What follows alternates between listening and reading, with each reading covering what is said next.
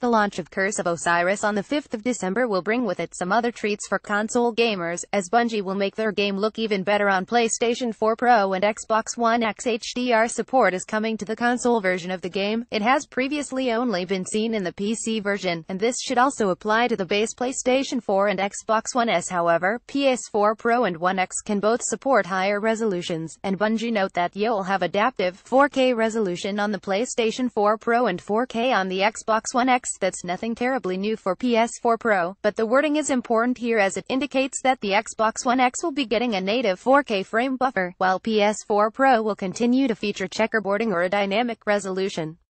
In either case, the game will still be locked to 30 FPS. Source: Bungie.